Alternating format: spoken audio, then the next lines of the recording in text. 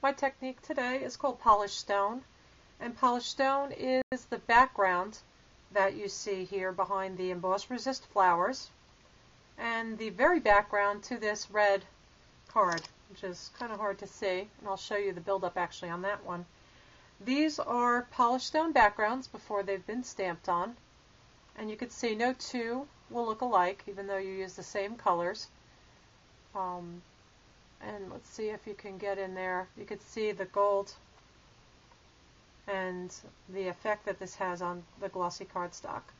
So starting with my glossy cardstock here, I'm going to take a Tizineco metallic ink re-inker, and I'm going to put dots of it all over this, but sparingly.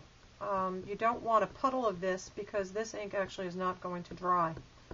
So we need to work around that. I'm going to take a cotton ball, and I'm going to take most of a cotton ball, I don't need the whole thing, and 91% rubbing alcohol. You want to get the highest content alcohol, rubbing alcohol, because the higher the alcohol content, the faster that this the rubbing alcohol will dry. This is the one of the few times that alcohol and stamping does mix, and I don't normally like alcohol and my stamps to mix when you're playing with my things. I'm taking 3 complementary colors, a Riding Hood Red, certainly celery, and more mustard for my background, and I'm going to start by pressing down on here and just breaking up these dots of gold. Okay, you can see the alcohol works on that gold ink and kind of causes it to separate anyway. I am going to go around, being careful not to at any point do anything other than dab that down. So I'm going to wait a second for this to set, and I like that vivid color. I am sopping up a tiny bit of the excess red in here to help it dry a little faster. And while this looks beautiful just the way it is, I want to get that stone effect by going back and actually seeming to ruin it by squeezing this cotton ball.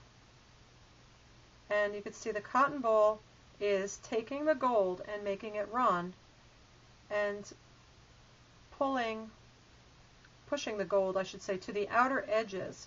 And so when you sop up the middle, you're left with edges of gold, and this, I believe, gives it the stony kind of look. And this is beautiful.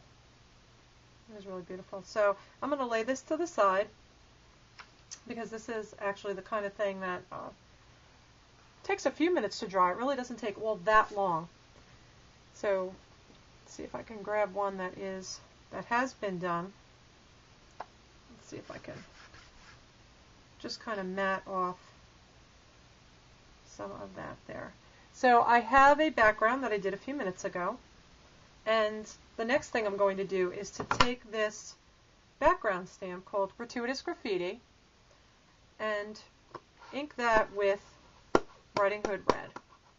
And I love these big background stamps because they kind of get the job done real quickly for you. This is going to drop that down here. And of course, if you care, my fingers are a mess anyway. You can obviously cover that. I'm going to pick that up. And here you go. You have an instant grunge background. And then to that, I had actually embossed these gold hearts. So, I don't know if you could see. I embossed gold hearts on there. Except that with the polished stone, you have to either spray seal this or wait until it completely dries to build it up. So that is the polished stone background technique. I hope you enjoyed it. Thank you.